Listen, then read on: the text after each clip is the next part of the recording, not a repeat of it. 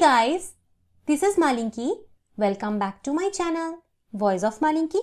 Today we will talk about cell-cell interaction. And if you are new in my channel, please subscribe my channel. And if you like my video, please do like, comment and share my video.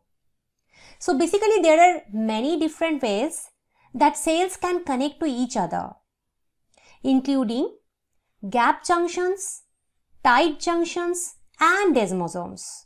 So we will talk about them one by one. They are different. Like first is gap junctions. Gap junctions are basically channels or tubes that join two cells together. So the core proteins of these channels are the connexins. So gap junctions are made up of connexins proteins. They allow for the transport of water and ions to and from the connecting cells. These two cells are there. The cytoplasm of these two cells are actually connected. And water and ions are transported from cell 1 to cell 2 and vice versa, like from cell 2 to cell 1. They help to spread electrochemical signals that are produced by action potentials that occur in the neurons and in cardiac cells. So gap junctions are mainly found in cardiac cells and neurons, where the cytoplasmic materials are exchanged between two or more cells. In this way, gap junctions work. Next is tight junction. So cell membranes are connected, but the contents of each cell are not connected. You can see here, two cells are there. In between them, we can see the tight junction. So the name itself suggests you, this is tight.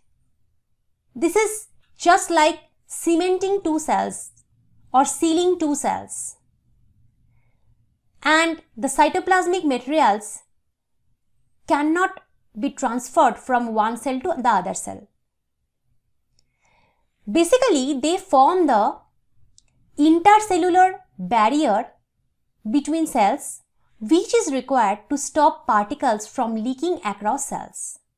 So water molecules or any other molecules cannot pass from here to here or here to here. These cells are basically sealed together. They serve as a structural support that helps keep the cells together. So this is basically used to provide structural support to the cells. Next is desmosome. So cell membranes are connected by thread-like substances that connect the cells, just like this. Like tight junctions, desmosomes physically hold the cells together but do not allow fluids or materials to pass from the inside of one cell to the next. So here also, cytoplasmic materials will not be exchanged. The space in between the cells allows for water and solutes to flow freely between each cell without compromising the connection. So unlike tight junctions, in desmosomes,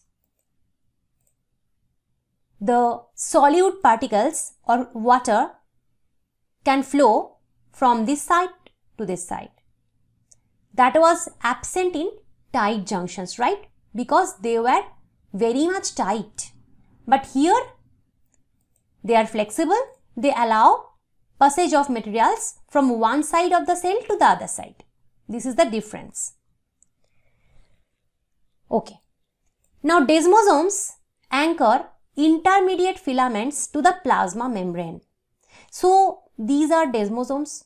This is the plasma membrane, and in the cytoplasm, intermediate filaments are there which are anchored to the plasma membrane, and this structure basically creates a supracellular scaffold that provides mechanical strength to tissues.